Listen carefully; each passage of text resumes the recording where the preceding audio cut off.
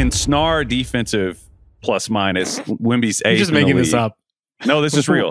No, this SNAR? is real. This one, SNAR, Taylor SNAR. It's a really good analytics site. I would recommend people check it out. They have subs for fan level and everything too. It's good stuff. But he's already 8th in the league, you know, and he's 20 years old right now. In defensive LeBron, which goes across years, going back to 2013-14 for guys 23 and under. So that's a big sample.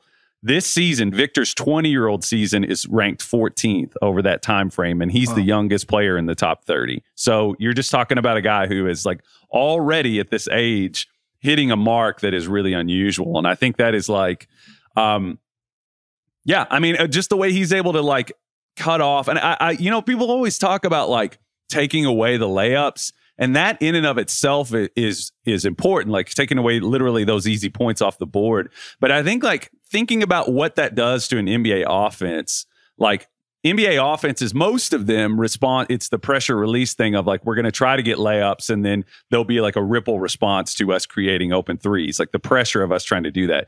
Having a Wemby, once they start to build this team, dude, if they can like get other good defenders around him, he's going to be a defensive player of the year sooner than later. I think it's just a matter of what year. I think the MVP thing, I've said that I think he could break Derrick Rose's MVP record, like age-wise. Like, I think this is going to get crazy, like in the next couple of years. But yeah, his defensive impact is like unprecedented, more or less. If you guys had a ballot, is he on there? I think like defensive player of the year goes 1, 2, 3, like some of the other awards do. Like, I think you have to at least consider him there. I don't think you could like surpass Gobert considering the Wolves' success and how much defense is a part of that and how much he is a lot of the defense. But like, I don't know. I can't even.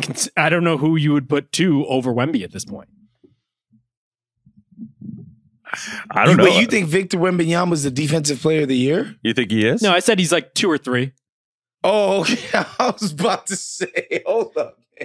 I mean, but that's the thing. It's like, well, I think it's more of a question of how crazy is that, Was? Like that, like how crazy do you think it really is? Like, because that's what it is. Because I don't think it's like tinfoil, like off the map crazy. Like I think it's reasonable to think about. No, here's what I'll say about it. And you know, some of this stuff is hard to prove in the NBA long regular season, right? I don't think teams have dedicated themselves to figuring out how to attack Wemby's weaknesses on defenses. Teams don't take the Spurs seriously. And so it's just like, we can kind of come out and beat this team no matter what, right? So I don't think, you know, there are specific game plans being built around beating Victor Wembanyama, right? I don't think the best minds and the best talents in the game have, you know, decided to home in on what Wemby is doing to defeat him, right? And so I think he benefits from playing on a team that nobody gives a damn about taken seriously. Like, I don't think in a playoff matchup, for instance, I'd rather him than Anthony Davis on defense. I just think Anthony Davis is a PhD level defensive player. I can't believe I'm going to say about this. A rookie. I'm not sure about that. I can't believe I'm saying this. I'm not sure about that. I can't. Was, listen to me. I'm a Kentucky. I love AD. I defend AD more. I'm not sure, man. Like I think he might be more competitive than Anthony Davis. Like, I really do. Like, wow, he's crazy.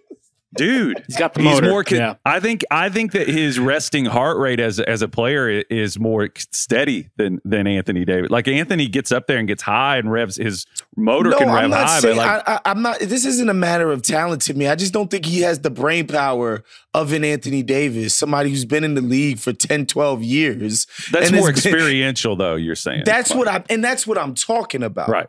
You know what I mean? Like, it's not that the talent isn't there, you know, to one day he'll be like the KG, literally 0 weaknesses in my defensive game, and I'm just going to destroy every offense by myself. I'm not saying he's not going to get there, but KG was a defensive computer.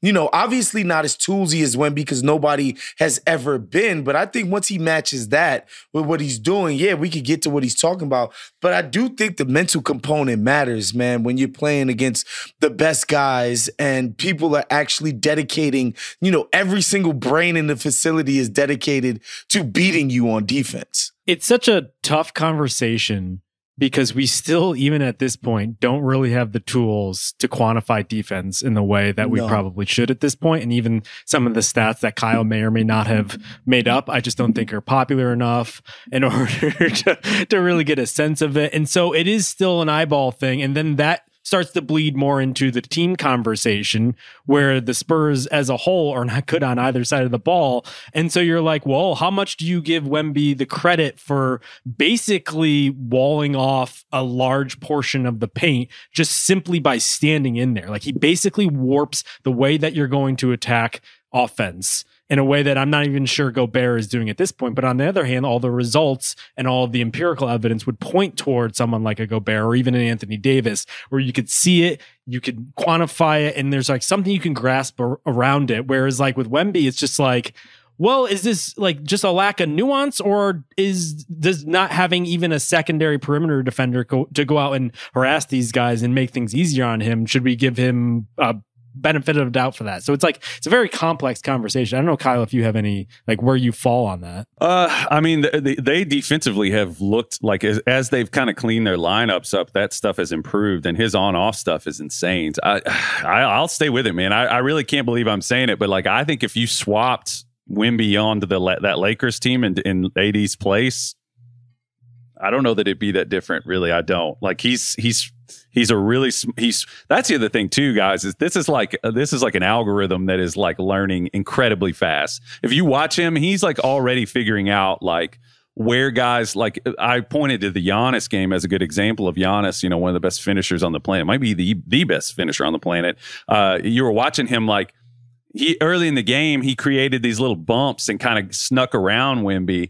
And you saw Wemby over the course of the game, like Matador hit, like pull the chair on it so he couldn't do it, let the defender go by, and he just kind of like does the, you know, he makes out of area plays that like other guys just can't. And he's really smart about when he picks doing it. Like, if you watch some of the guys that come into the league with like crazy defensive potential, like we got really wild about Jaren Jackson Jr., like all the talent in the world, but he's all the way on the one end of the spectrum of like, he's going to go for everything. Wemby is smart about when he goes and when he doesn't. I think it's only going to get crazier.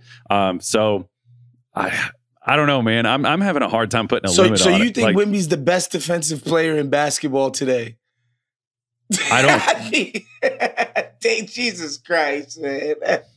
Yeah, I'd like to see him do it in some meaningful games, for real. Like, I really would, before it's like, yo, this guy is the best defender we've ever seen. Like, we've seen people, you know, have stellar regular season defensive success, right? And then in a difficult matchup, people put you in positions you don't want to be in, right? And I get it, like, what would happen if Rudy were on the Spurs? I think that's a good question too. What would happen if Rudy were on the Spurs? What would they look like? Like, in terms, like, I think the acclimation curve part of it that has affected their numbers, you take that out of it. But he's an offensive, like you're trading the offensive thing too. I'm just thinking about, like, I'm genuinely this. We're just talking about this in real time. We didn't plan this. I'm just curious, like, what would it look like if Rudy were on the Spurs defensively? Like, at the end of the season product, what would the gap be between him and Wemby? Very quiet. I mean, I think Rudy is. I think Rudy is just stronger than. That's like the only advantage that he has. He's stronger and he's seen more. But like, obviously, he's not as fleet of foot. Wemby is somehow taller, longer, stretchier than Rudy. I don't know. I don't know that the defensive sort of outcome for the Spurs would be way worse because they had Rudy Gobert. I have a hard time believing that. You know what I'm saying? I just, again, like I said, like in the regular season where nobody takes the Spurs seriously, I think that has to factor in, right?